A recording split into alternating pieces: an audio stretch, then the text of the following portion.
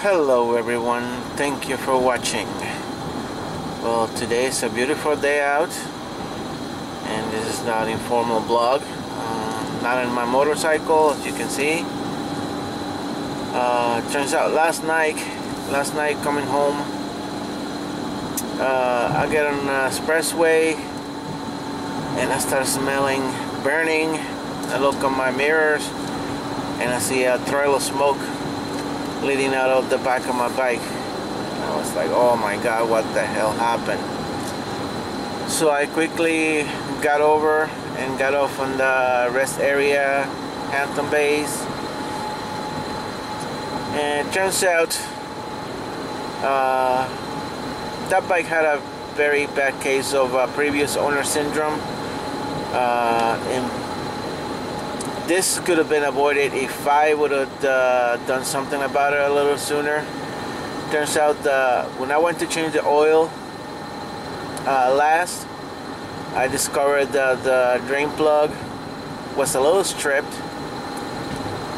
but when I put it back, it was holding on. So what I did, it didn't have a gasket. That's first of all, that's the main thing. I should have just run to the store right then and there and grab a drain plug with a gasket. But at that time, I didn't know what size it was because I just had the bike. So what I did is I took some thread tape, Teflon tape, and put a whole bunch over the threads and screw it back on. And it set firmly. You know, I thought that it was firmly. I mean, it lasted all the way up to yesterday. Well, it turns out the past couple of weeks, I've been noticing a little drip coming from the bike, from underneath the bike, and I'm thinking that it was a drain plug. But I looked, I sprayed some WD-40 degreaser, clean it up, and started the bike up and waited, and I didn't see nothing coming out from the drain plug. He seemed to only do it when the bike was hot running, and I just come over for a ride. So okay, I figured yesterday.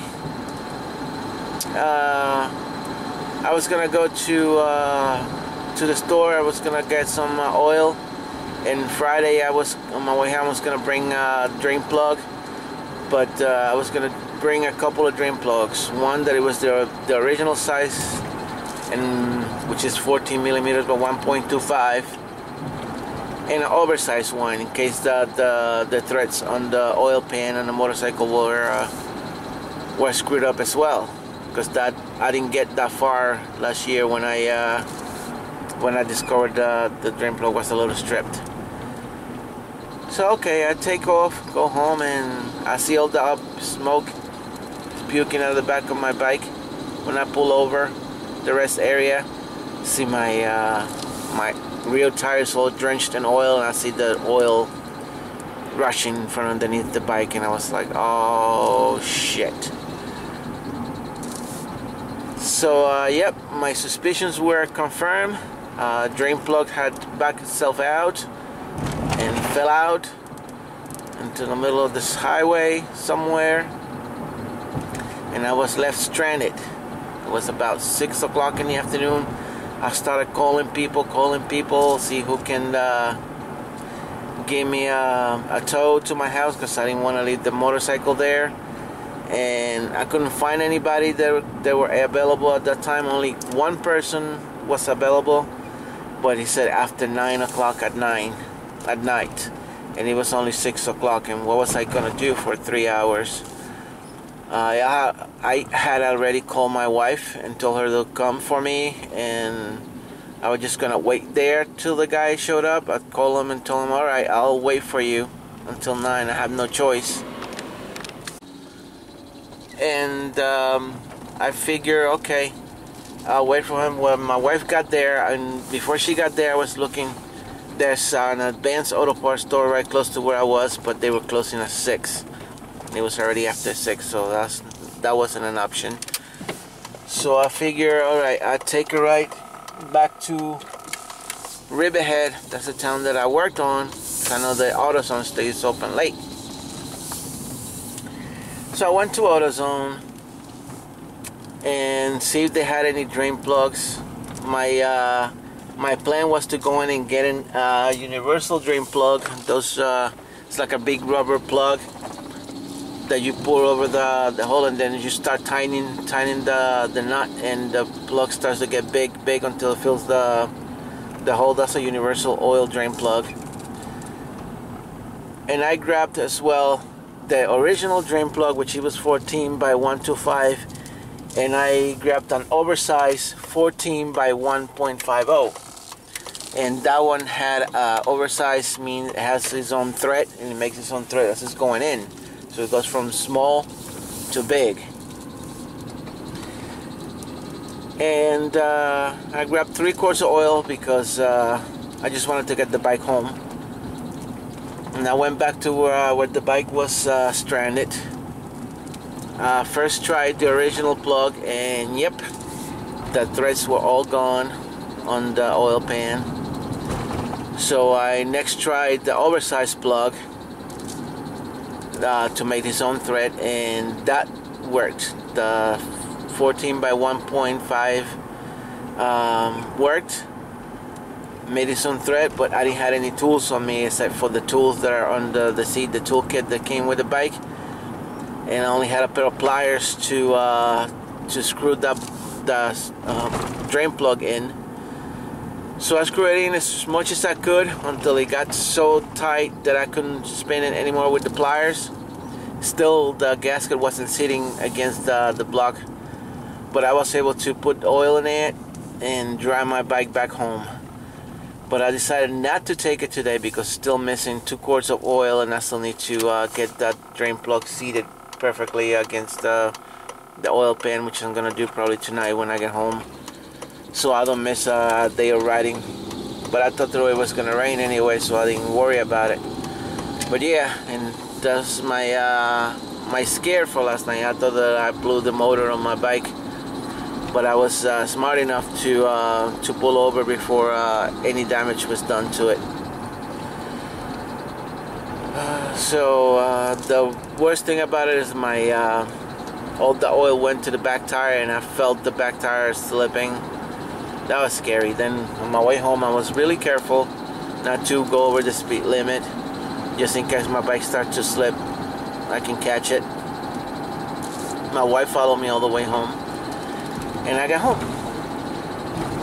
Another thing about the bike, you saw me that I put carburetors in, and I'm messing because the bike is not wanting to idle correctly, and I was pulling my hairs out thinking what the hell else it could be. I cleaned up the carburetor really well. The carburetors, when I took the cover off the new carburetor that I got in there, they just were brand new. It looks like the carburetor was just rebuilt. But the bike still didn't want to idle any buckles, and it runs rough. So the other day, I'm sitting there, the bike's already cooled down. I was stopped for about 4 or 5 hours. Before I went to put the cover on, I figured I ain't gonna start it up and just hear it run for a little bit before I put the cover on it. And I hear the sound of what is called spark jumping. If you don't know what spark jumping means, in cars, when you have a bad spark plug wire, the spark would jump off the cable and into the block and cause the car to run rough and miss, and that's what I was hearing. I was hearing a spark jumping. So I moved the cables, and I went one by one until I got to one of the cables, and when I moved the cable, push it in with my finger, the sound stopped and the bike smoothed out, completely smooth and idle. And idle as slow as I could put it. I could unscrew the idle screw as slow as I could, and the bike still idle and run. And now, son of a bitch, I found what the problem was. On that bike, the plugs wires are part of the coil. so I have to end up jumping on eBay and looking for a coil, and the only thing I could find was a used coil for spark plug 2 and 3, which is the one that is messed up. Spark plug number 2 was the one causing the issue. I order it. I think I might get it today. If it doesn't come today, it's gonna come tomorrow. But I found the problem, and probably Saturday you're gonna see me doing an installation of the coil. I'm gonna change the oil filter because the bike now has fresh oil. I'm gonna buy 2 more quarts of oil. I got the filter already. I'm just gonna do that on Saturday. If it doesn't rain, that's gonna be my plan for the morning, and I'll make a video out of that. And another turn of events, I think the problem with iMovie is not iMovie itself, it's my internet service provider with the upload speeds.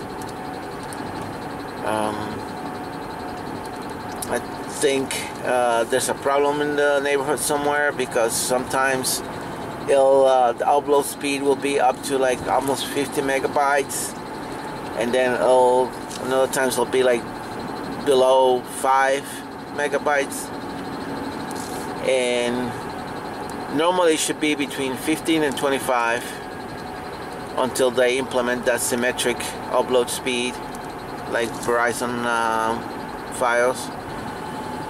But in the meantime, I just gotta bite my tongue and just keep it the way it is until they decide to come check it out, because I was on hold with customer service for a while and they couldn't find nothing wrong.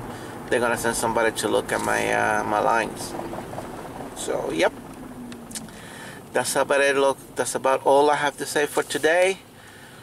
Again, you can look at my channel. You can subscribe, comment. Any suggestions are welcome. This is Classic Bike Rider signing off.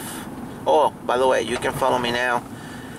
Facebook, facebook.com/Classic Bike Rider, and you can follow my page there. All right. Thank you guys for watching. See ya.